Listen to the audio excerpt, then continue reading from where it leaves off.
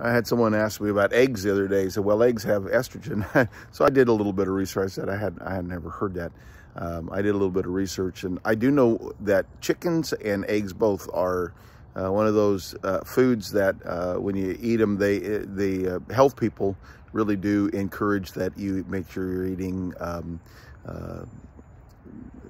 farm-raised, grass-fed, free-range chickens, those sorts of things. What I think is really the problem with eggs is sometimes if you're in the mass-produced eggs, the food that they give them, and then also the chemicals. Most people that are allergic to eggs, they're allergic to the shells, the chemicals they use to disinfect and clean the shells.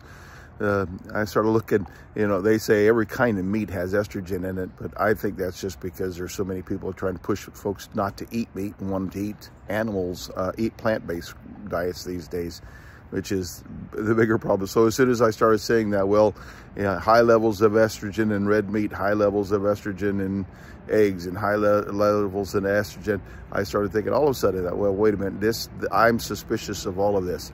There are probably some truths that when you get the ones that are the mass-produced, the farm-raised, or the commercially raised, that type of thing, that where the feeds are so full of chemicals and other things to, hormones to make them grow faster and that kind of thing. There are probably some issues with that. I think most of the issue is that we just live in a world that doesn't want us eating animals anymore.